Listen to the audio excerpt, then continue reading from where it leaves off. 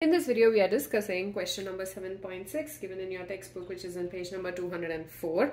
And in the previous one, we'd actually discussed the reactions and heterogeneous equilibrium.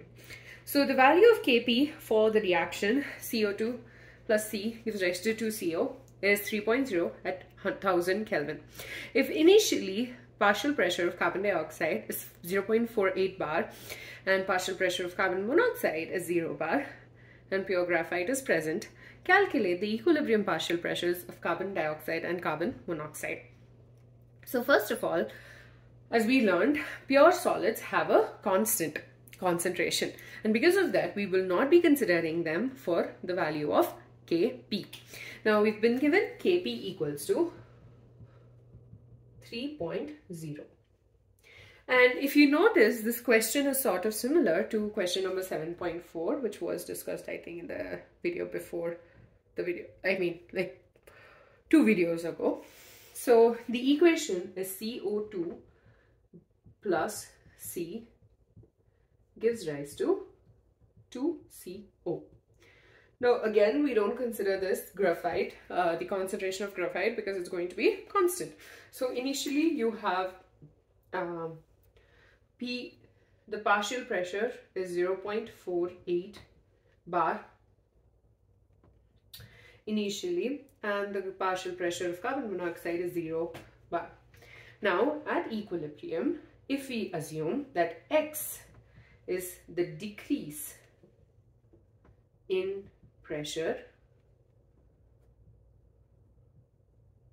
or X is the increase in pressure of carbon monoxide, then the concentration, the partial pressure at equilibrium is 0.48 minus X bar,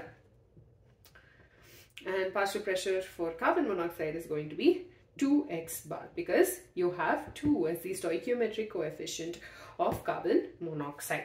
Now Kp equals to partial pressure of carbon monoxide square divided by partial pressure of carbon dioxide. So that is equal to 2x square divided by 0.48 minus x. This is equal to 3.0. Now when we simplify this equation, we basically, when we shift it around so that you get 4x square equals to 3.0 into 0.48 minus x. Now when we multiply this inside, we get 4x square equals to 1.44 minus 3x. Okay, so 1.44 minus 3x. Now when we rearrange this to get a quadratic equation, so it's going to be 4x squared minus plus 3x plus minus 1.44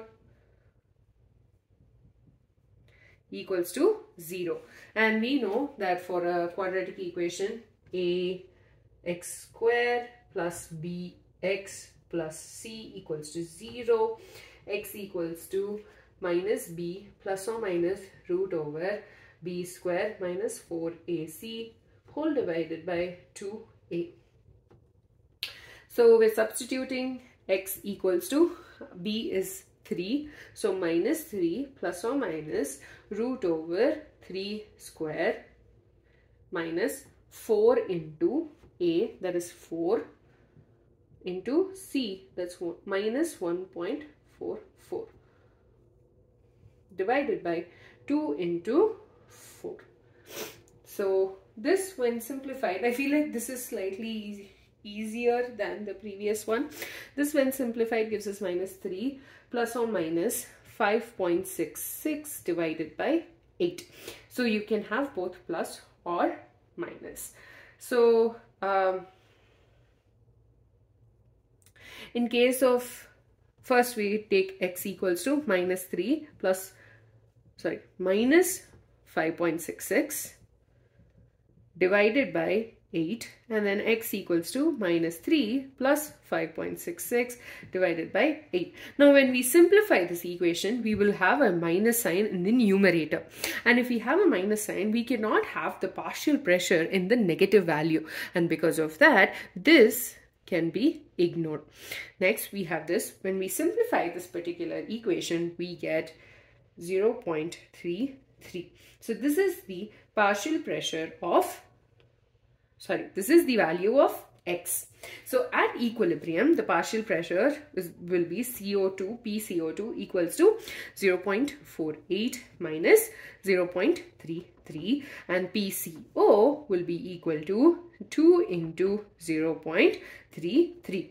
So the partial pressure of carbon dioxide is 0.66.